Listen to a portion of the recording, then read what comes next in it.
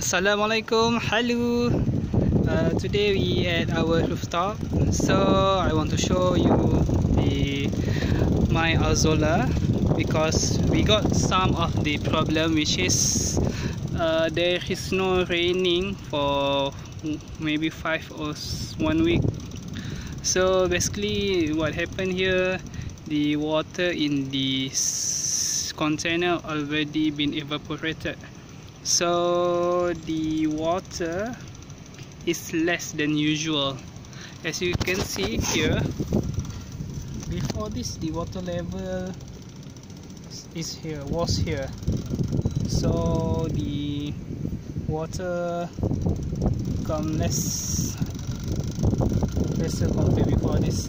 But as you can see, although the water is not enough, some of it still survive, and the thickness of Azolla also is quite thick.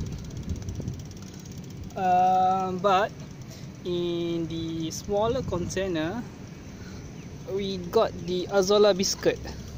The Azolla become too dry, and then the water, all of it been evaporated. Here also the water been evaporated. So basically, based from the observation here, although the water become shallow or not much that been left, the Azolla seem bigger. Yeah, here. Here also is quite bigger, but the color is not what we call it, it's not beautiful, because some of it green, some of it yellow. And this container is, it seems that the Azolla is good in green color. So we also got the bigger container here. This bigger container is quite okay, it's quite beautiful. Yeah, this one can be harvested. Maybe we can get about 1 bucket full from this container. And this one is my other experiment, which is inside this cage we put the red Azolla. It seems that it's been remediated.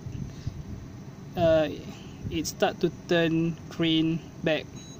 So basically, if the Azolla are turning red, the Azolla doesn't get enough nutrition. So here is I put some of the red Azolla here. So after a while, it's become green again. Some of it become green again. So maybe another week before it can turn all green. So that's all. Maybe I need to put some water inside of this container, and in a dry container, so need to put more water. This one also, the container, that not enough water inside of it, but for the thickness of Azolla, I think it's okay. Okay, that's all. Thank you. Bye bye.